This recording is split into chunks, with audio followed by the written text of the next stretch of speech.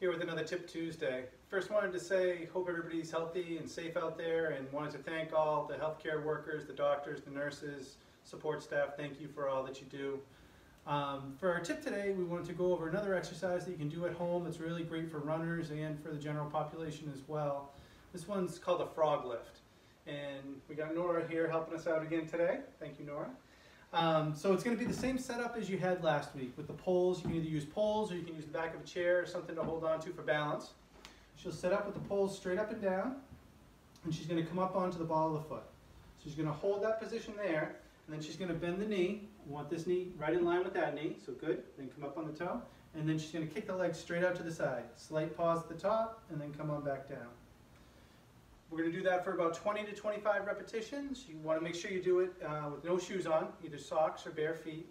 And you can work your way up to 2 to 3 sets with this exercise. It's a really great exercise. It targets a muscle in the outside of the hip called the gluteus medius.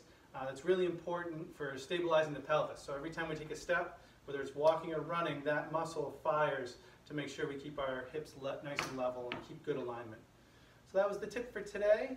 Make sure to check us out on Facebook, Twitter, Instagram, and we'll see you back next week for another tip. Thanks.